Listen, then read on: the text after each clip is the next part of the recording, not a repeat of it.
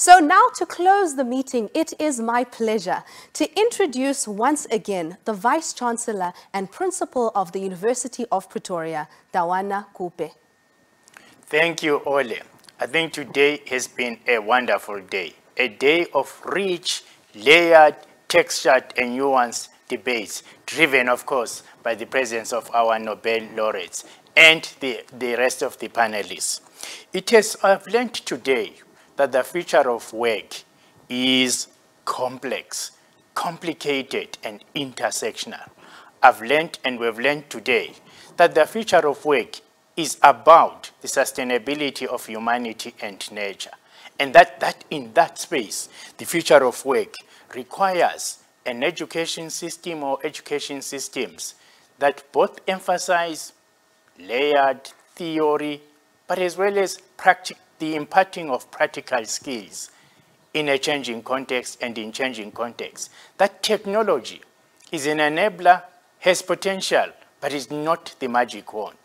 I learned today, and we learned today in these debates, that the future of work is something that requires the collaboration, the partnerships among all stakeholders in society, from the state to the private sector, business, labor, civil society, and that the future of work is about the youth, it's about the young people, that the future of work is what will make us rethink, reimagine the position of humanity in this, our wonderful planet. I learned today that policy advocacy and the creation of policy, the co-creation of those policies among stakeholders is what will restore to human beings decent work.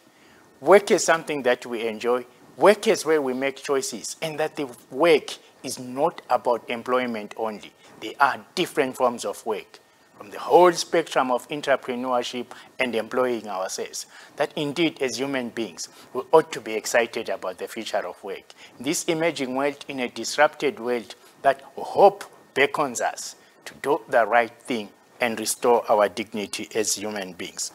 Therefore, we enjoyed today, particularly as the University of Pretoria, a chance to have a global advisory board giving us ideas about where we should go with the Center of the Future of Work in Pretoria. We'll take all of it on board with all of our partners. Lastly, I want to thank the Nobel Dialogue's international partners, 3M, AAB, Ericsson, and Scania. And of course, this would not have been possible without Laura and the Nobel Prize team in Stockholm. Thank you very much for this opportunity. Then, it would not have been possible without the University of Pretoria team, or let me rather say teams, who delivered on this particular occasion. And I would like, at the end of it all, to thank all those who tuned in and listened to this debate, and to say to those who have not tuned in, who will be told by those who tuned in, that these debates will be available online in podcasts. Thank you very much. Africa Fest became an Africa Fest and very successful. Thank you.